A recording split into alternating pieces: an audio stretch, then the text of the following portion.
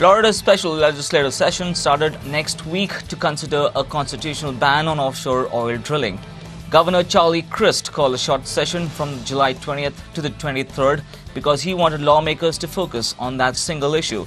But he's getting more requests to expand the session's focus, especially on financial help for businesses and people hurt by the BP oil spill. Senator Tony Hill says a recent visit to Pensacola convinced him that the special session should include more issues than just deciding whether to put an amendment on the ballot.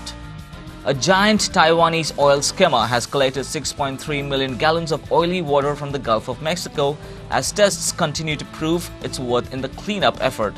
Bob Grantham, a spokesman of TMT Offshore Group, which owns the A-Whale vessel, said on Tuesday that the oil-water mixture has been collecting during the past 3 days. He says the closer that the vessel gets to heavy oil, the more effective it will be.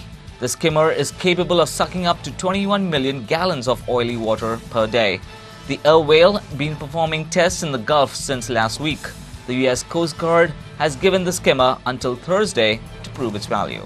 Brazil said it started drilling a second well at its offshore Libra oil field after a mechanical problem forced it to abandon a previous attempt to assess the size of deepwater reserves. Drilling of a new well about 370 meters away from the first began last week, the press office of the ANP oil regulator said today in an emailed response to questions.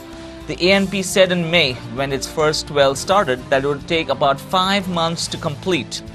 That's all the news making waves as of now. To come back for more news making waves. Till then, it's goodbye from the studios.